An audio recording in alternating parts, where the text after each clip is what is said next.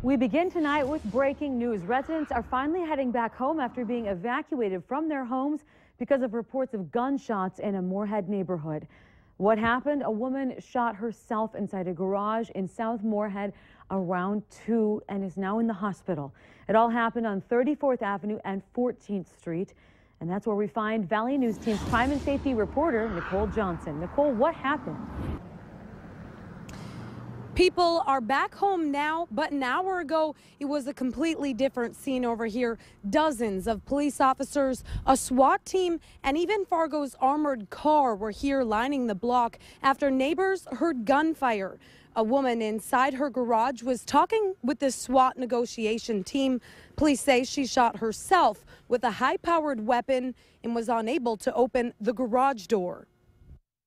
I heard the explosions and thought it was fireworks. Came back upon arrival.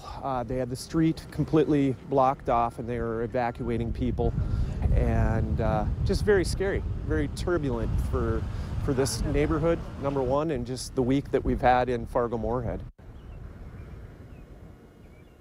Police say they used an armored car to go into the garage and get the woman out. She was taken by ambulance to the hospital. Her condition is unknown. Reporting in Moorhead, Nicole Johnson, Valley News Live. Nicole, thank you. Now stick with Valley News Live and valleynewslive.com for updates on this story.